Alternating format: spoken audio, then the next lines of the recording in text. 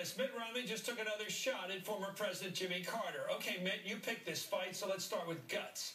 President Carter had the guts to take two warring countries, Israel and Egypt, to Camp David and came back with a peace treaty. Carter had the guts when the Soviet Union invaded Afghanistan to cut off grain shipments to them and to the invader, even if it hurt American farmers on the eve of the Iowa caucuses. He refused to send American athletes to the Moscow Olympics. Why? Because he knew this was a way to reach the Soviet Union where it hurts. President Carter had the guts to give the Panamanians control of the Panama Canal against all the right-wing hooting and hollering. That's right. Things didn't turn out right for him politically, but that's politics, and he took it hard. Whatever you say about Carter, he regularly, relentlessly did the things that were good for the country, pushing human rights around the world, pushing for energy conservation. The Country Club boys had a lot of fun with that one. Pushing for an end to nuclear non-proliferation.